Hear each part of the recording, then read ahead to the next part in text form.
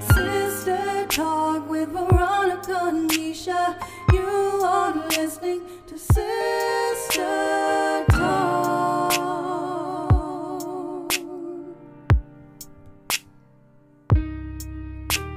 It's Sister Talk with Veronica and Mesha. You are listening to Sister Talk.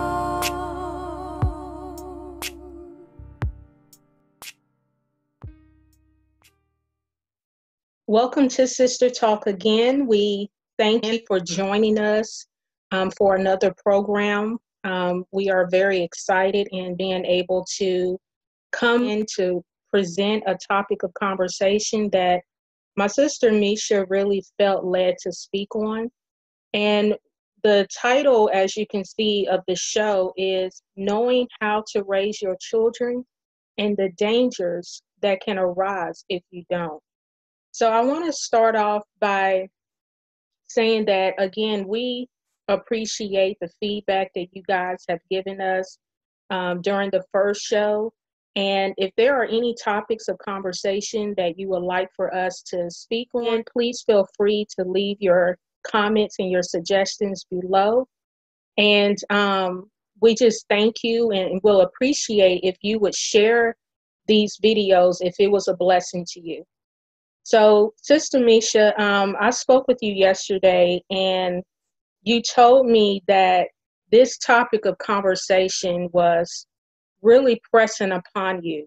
Can you explain why you feel that the Lord is wanting us to speak on this in this hour? Amen. I had a dream, and in the dream, I saw myself in the church, and the Lord told me to go forward and to speak to a woman that I saw sitting in the pew. And she just happened to be a single mother who had children. And in my dream, she was consumed with herself. And the Lord was wanting me to speak a message to her that her children's lives are important and that she has to love and protect her children, because there are so many things that can come in when a parent can be consumed with themselves. They can kind of not pay attention to their children the way that they're supposed to pay attention. And because of that, so many dangers can come in, that would be harmful to the children. So I felt that the Lord was impressing that upon me again to go ahead and speak about that. Amen. And I know you made mention of, parents not paying attention to their children. And, there's so many distractions out here. I mean, when you look at, movies and TV programs and video games, I have two sons. One is 20 now, and my younger son is just turned 15. And I was always the type of parent where I didn't just let my kids just watch anything on TV, even if it was animated, because a lot of these animated cartoons are ridiculous.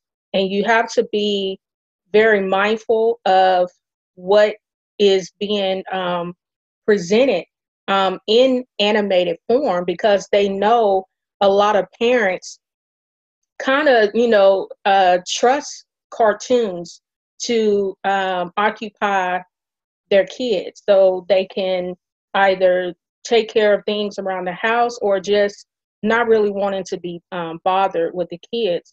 And so I was always one to monitor what my kids watch, whether it was movies or TV shows and even video games. There's just so much that we see today that is, and not just today, but like I said, even when I look at my kids growing up, I just wanted to make sure that I was aware of what they were watching, because we do have to be very careful of the things that are targeting our children. Amen. I completely agree with that. And I think you touched on something very important, because you do see a lot of that going on today, where parents are more apt to get comfortable because their children are in the house and they do see them and they do know what they're doing. So yeah, they're more apt to allow them to sit in front of the television or play the video game. But at the same time, they're sneaking in so many filthy things, so many immoral things inside of these games, inside of these animated shows, as you spoke. So it really is important to be able to take the reins and know what programming, that your kids are watching, to make sure that it's suitable. Amen. So I know we spoke yesterday. I really want you to really touch on the heart of what we were speaking on yesterday. What you truly believe the Lord is really pressing upon you, because I know you felt like the Lord was showing you single mothers, but we also agreed that it's not just single mothers, but it's parents in general. What are some of the things that you can speak on that the Lord really was touching you on with this particular issue? Well, what the Lord was touching me on was about the single parents in general. And again, in the dream, I saw a single mother. And what really disturbed me about the dream was because a lot of times mothers, they can be consumed with being a mother, and they can feel like, okay, well, I need time for me. I've been raising kids for X amount of time, and now I think that it's time for me. And it's nothing wrong with that. But in the dream, it was more targeted towards mothers who, you can get a bit frustrated with your kids. And sometimes your desire to take care of yourself, in that time, in the midst of what you're doing, can override what your children need. And so I knew the Lord was speaking to me about mothers that may make the wrong choices when it comes to dating. And so sometimes when you date, you can have male influences over your children that don't really care about your children.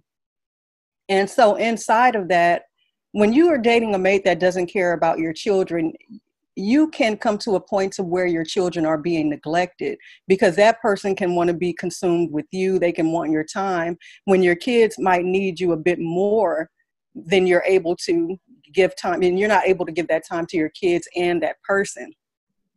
So in the dream, the kids become neglected, and sometimes molestation can come in, and you have so much abuse that can be targeted at children when the adult is not present, when they don't have someone that's constantly caring for them, constantly monitoring them. And I know in my life, these are things that I have experienced growing up.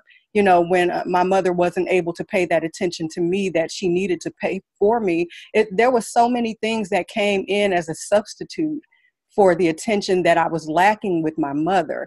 And so even, I think that when the adults are not paying attention to the children, they can even go outside of the home and they begin to look for influences that are not healthy. And in my life, I began to look for influences and love in men. And in return, I was abused, and I went through so much because of what I was lacking at home. And it's not to blame my mother, because she was still learning as a parent as well. But it was because of the lack of time, the lack of parenting, that I went through the things that I went through. And so I think that parents need to be aware that you have to be present, in your child's life, not just being there, not just being in the house, but you have to take that time to care, to spend time with your children.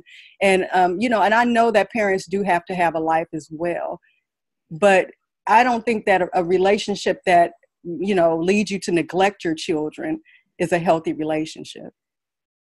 Amen.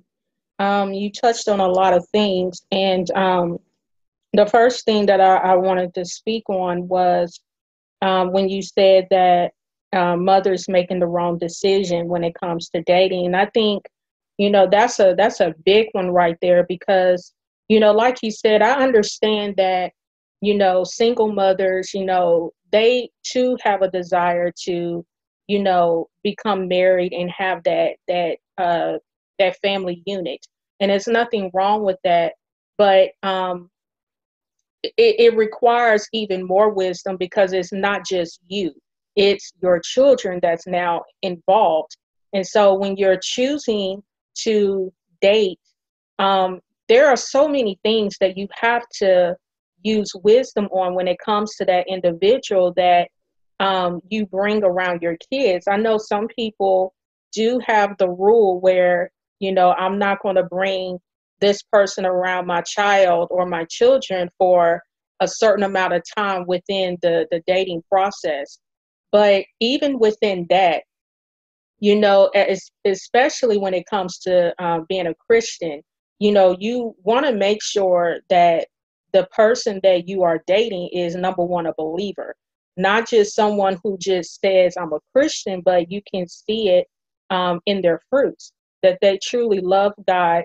Because if they truly love God, they will respect you, they will respect your children, and they will have a lot to contribute to the family unit that you already have established.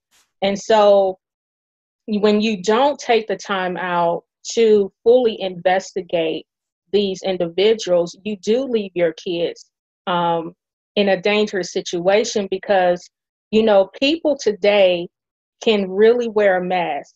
And if you don't have discernment, you cannot fully see who these people are. On the outside, they look to be good people. They look to be, decent individuals, but you don't know who they really are on the inside. And sometimes that requires a lot of time to really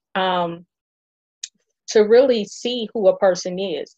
And so when you are quick to bring these people around your children, I mean, like, Sister Mesha said, molestation can become something that you now have to deal with because, I know personally, I've been in situations where not just me, but just knowing of people who didn't know that the person that they were dating were, in fact, messing with their kids.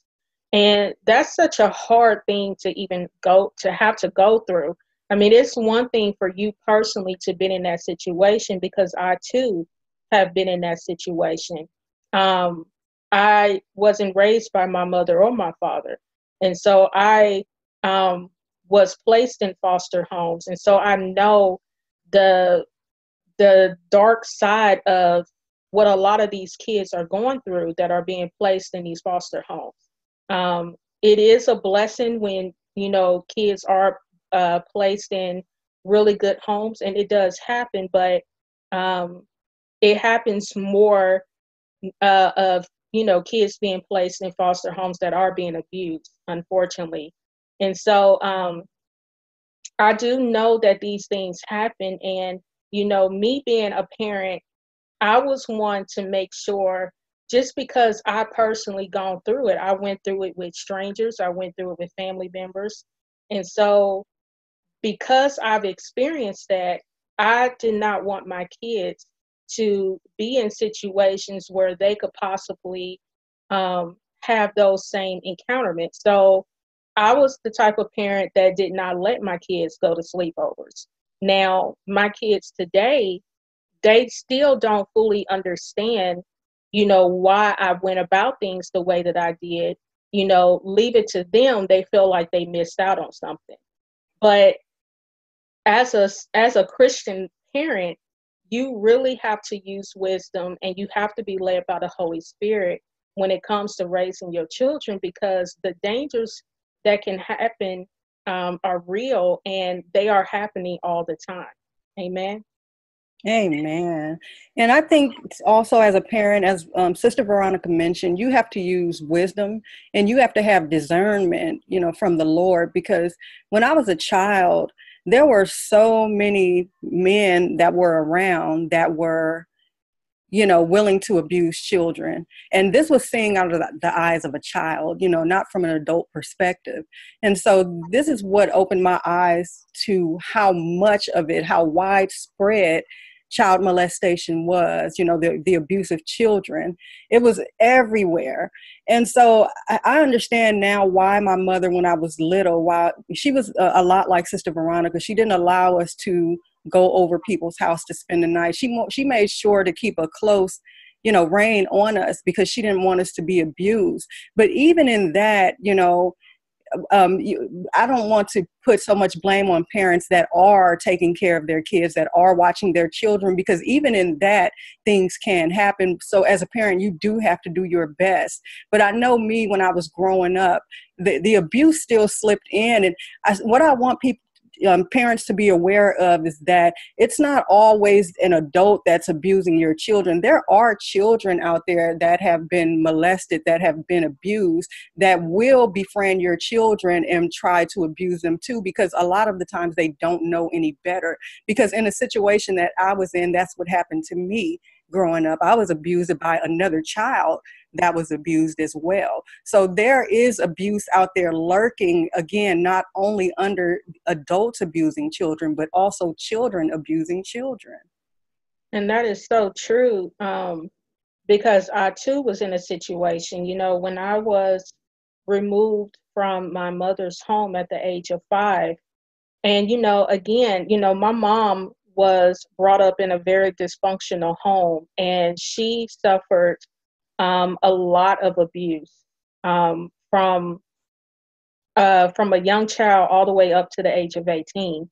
And I don't blame my mother. And even to this day, it's very hard for my mother to understand how it is that I can forgive her and love her, because she's still having a hard time forgiving herself.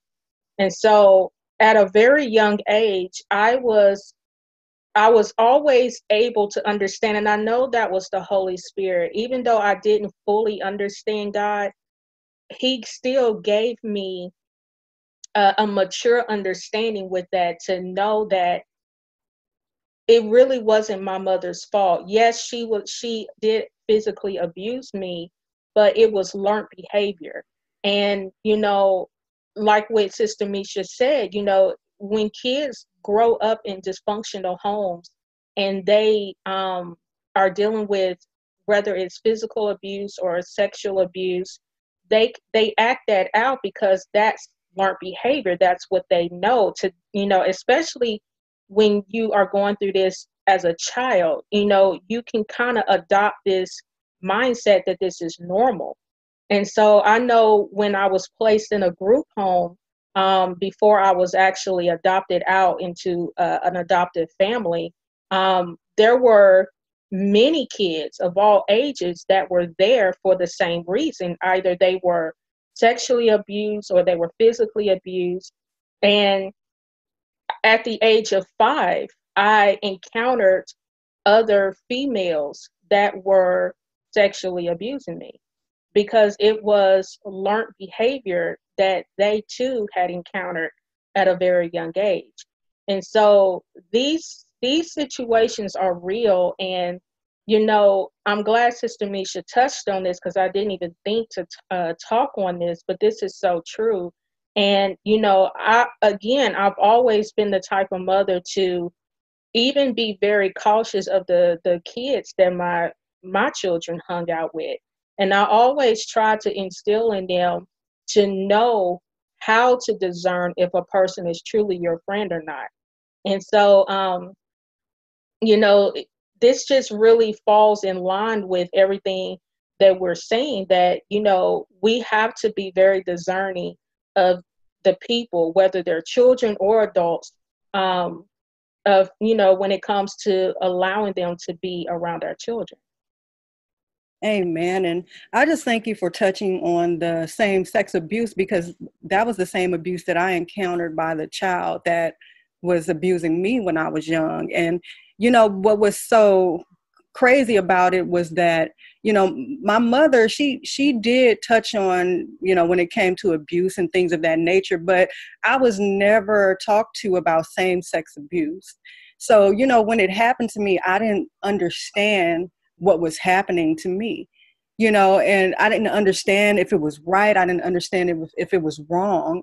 And so I think as parents, sometimes those conversations are hard to have with your children. And sometimes you can wonder, at what age is appropriate to have that conversation with my child. But, one thing my mother did do when we were very young, I was about, 6, 7 in that age range. She talked to us about those things. So I understood. However, when it comes to same-sex abuse, this is something that is on the rise in these days. I mean, it was something that was always around, but when you look around us now, you see that it is on the rise, and you see children that are going through sex changes and they're coming out as, gay or whatever. And it's a spirit of perversion that's on the rise. And so you have to really protect your children and be aware of who your children are hanging out with, what they're being taught in school. You have to be hands-on in parenting. And, they've come out with a phrase lately that's called like a helicopter parent. But if you love your child, then you're going to hover over them. You're going to make sure that your child is safe as much as possible, that they're in the right situations and the right schoolings around the right people. So, I just thank you for touching on that, because this is something that we're seeing on the rise like never before. Amen. Amen. And, when I had my firstborn, I was 19 when I gave birth to my oldest son. And, I turned 20 when he was 1 month old. And so when I came home from the hospital, I remember, because during my whole pregnancy, that was when I actually read the whole Bible from Genesis to Revelation. And when I gave birth to my son and I came home to an empty place because I was on my own and I had no idea, how to raise a child, because I didn't have my mom growing up, and I really didn't have a mother figure throughout my life. But I knew that I did not want to repeat the cycles. I knew that I wanted to be a really good mother. I wanted my children to know that I loved them. And so I took being a mother seriously. Even though I did not know how to be a mother, I relied heavily on God. And so I remember I came home and I had read in the Old Testament where they would raise their firstborns up to the heavens and they would dedicate them back to God. And I did that out of faith. I didn't fully understand at the time, the whole culture of why they did it, but I just knew that if I dedicated my son to God, that he was going to make sure that my son would become everything that he intended for him to be. And so I did that. And I even did it with my second son. Even though in the Bible it only stated to do it to your firstborn, I did it to both of my sons. And that was my way of showing God that I needed him, and I needed him to teach me how to be a mother. And so I was always the one with my kids to talk to them about everything. My kids to this day still just look at me like, Mom, really? Because I talk to them about everything. I don't sugarcoat anything. I don't tiptoe around subjects. I'm very straightforward because I've always had an understanding that if I'm afraid to speak to them on certain things, best believe they're going to get another version somewhere else. And I wanted to always center my conversations with them where God is, from God's perspective. I always wanted them to understand the principles that were lined up in the Bible. And so it's so important that, we do that because, as Sister Mesha said, there's so much out here, so much filth, so much perversion that Satan is waiting to infiltrate our children with. And, God gave me revelation years ago because, I was still dealing with some things in my past that I was just having a really hard time overcoming. And I was hurting so deeply. And I didn't realize that everything that I had went through as a child, it was still there. And I remember one day I looked in the mirror and I just began to cry. This is probably been over, I would say about 8 years ago. I was looking in the mirror and I just began to cry. And the Lord began to speak to me so clearly. And he told me, he said, that little girl on the inside of you is still hurting.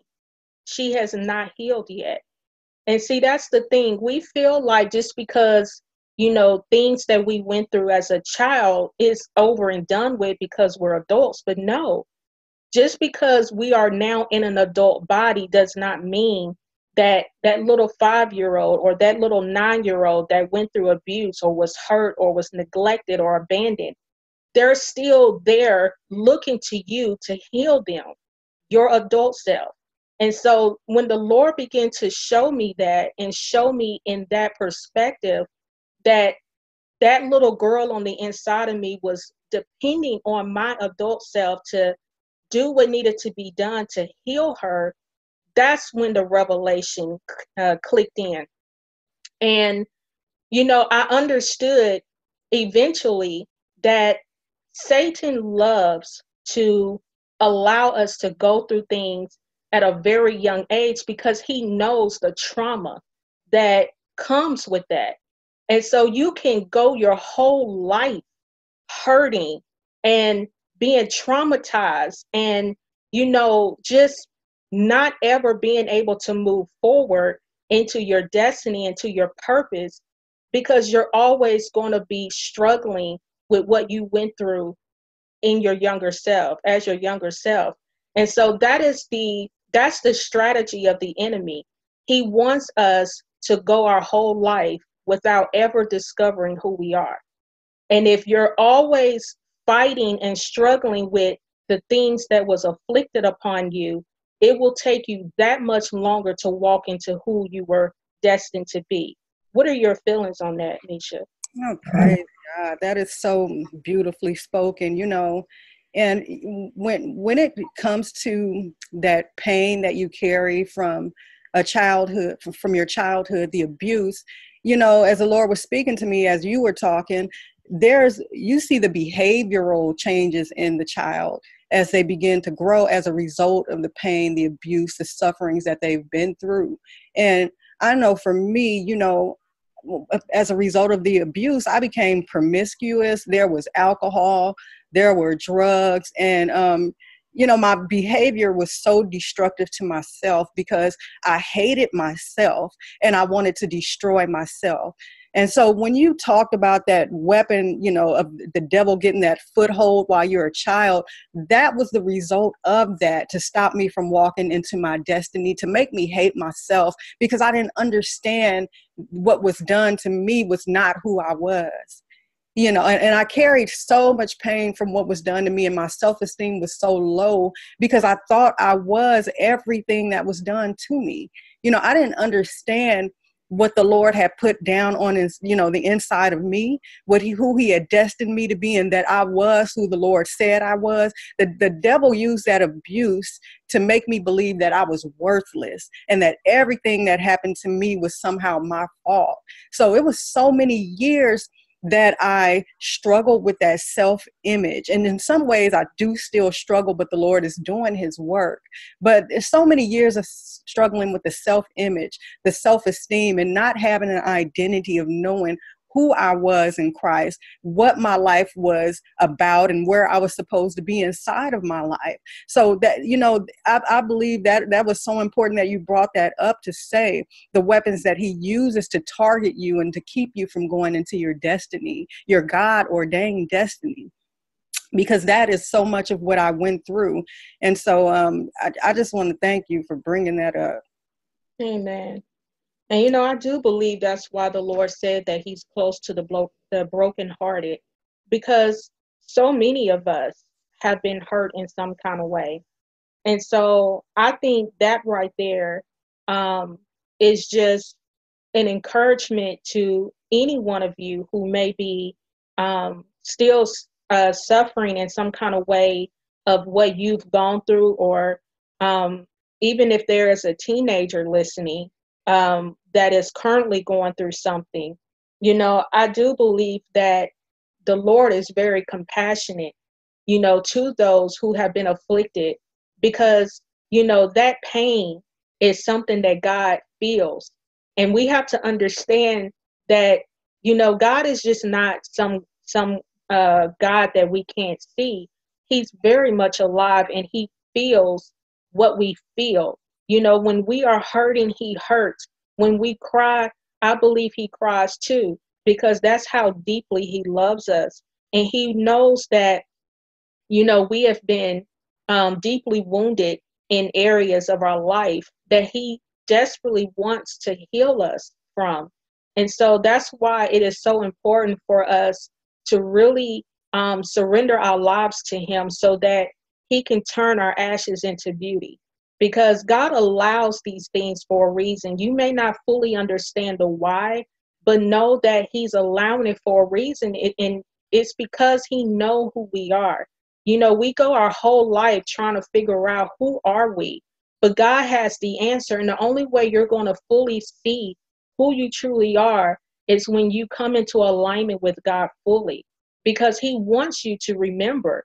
You know, when the Bible says that he knew us from our mother's womb, you know, and how he knew us before the foundations of the world, he already knew who you were going to be. He is not surprised by the things that we have gone through in our life, but he know what it's going to take to pull out of us what is needed so that we can walk into our true identity.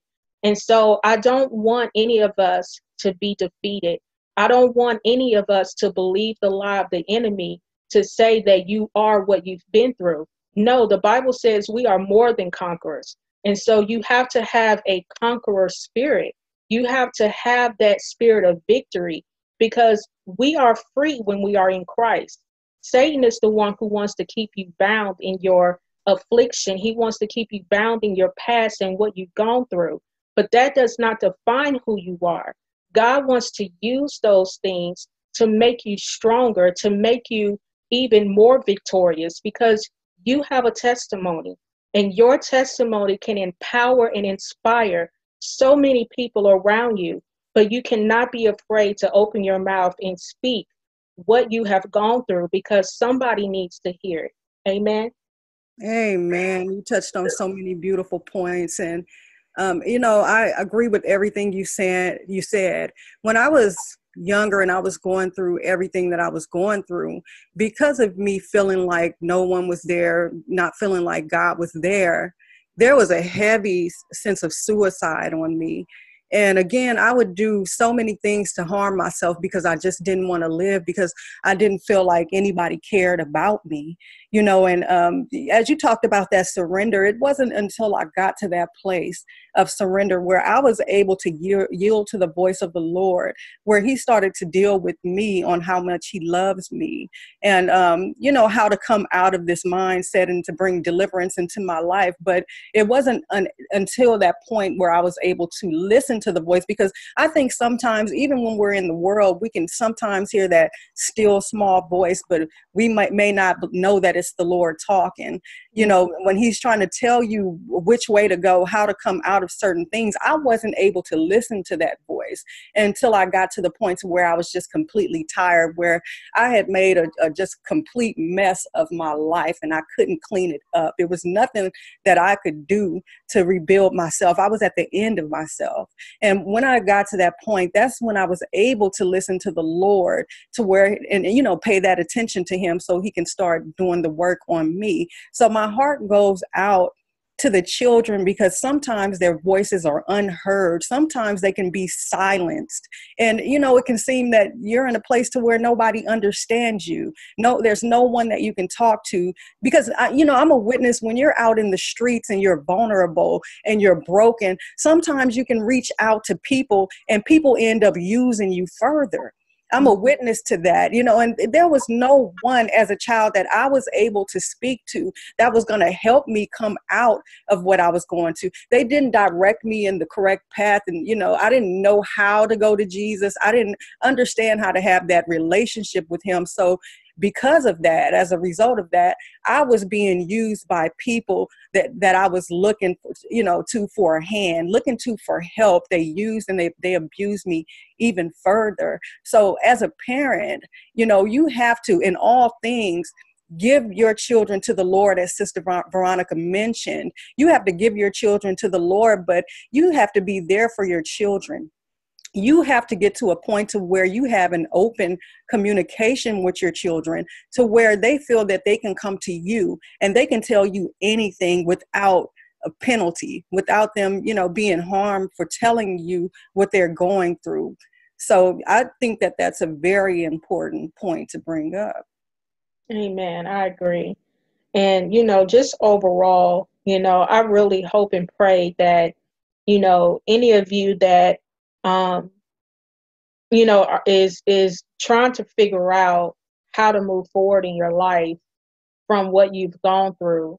I pray that this program blesses you and help you to make the necessary steps to that freedom, because, again, you are not weak because you went through these situations, and, this is just one of the tactics of the enemy, because we are so hated by him.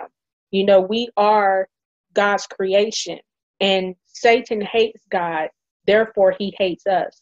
And so what you've gone through does not make you weak by any means, but let the Lord use what you went through to make you who you are destined to be. Because I do believe a lot of people are hurting in silence, and they don't know where to go. They don't know who to trust. And some people just feel like no one will understand. And, that's what the enemy loves. He loves to isolate you. And so when you're isolated, he can continually manipulate your mind and manipulate your thoughts, and just cause you to not really move forward in your life, because you're so stagnant in what you're going through and what you've gone through. And so I just hope that this has blessed you all in some kind of way. And but everything that was said in this show, I truly believe that this is what the Lord is wanting us to understand and wanting us to fully grab hold of, because he wants us to be whole. And we cannot become whole until we heal in those areas that we have been deeply wounded in. And so, Sister Mesha, since this was something that was really, really close to your heart, do you have any last and final words for the viewers? Yes, I just want to say this, the Lord came and told me, he said that, in this generation, I am raising up the children, and the children are going to be warriors for Christ. And so the children are going through fiery trials because the Lord is making them into what it is that he would have them to do. And when I say that the Lord is making them, there are going to be powerful things that we're going to see come out of the children. And so a lot of the attacks that the adults are facing is because of the call that's on the lives of them and their children. So not all of your warfare is because of you. The devil was after your children. So, what the Lord is saying to me is prepare your children. He told me when they are babies, teach them spiritual warfare. Don't wait until they're grown to give them the weapons and the tools that they need to pull down those strongholds of the enemy that's coming against their lives. And that's all that I wanted to say. Amen. So, parents, pray for your children. Continually pray for your children, because we have to keep them covered at all times. So again, we thank you. We love you. We appreciate you for taking the time out to listen to another segment of Sister Talk. And also, I just want to remind you all, if you have any topics of conversation that you would like for us to speak on, please make sure to leave those comments, those suggestions in the comment section below. And we will definitely revisit those and see what we can do. But as always, we just want to thank you for your support, and stay tuned to the next segment of Sister Talk. It's Sister Talk with Veronica.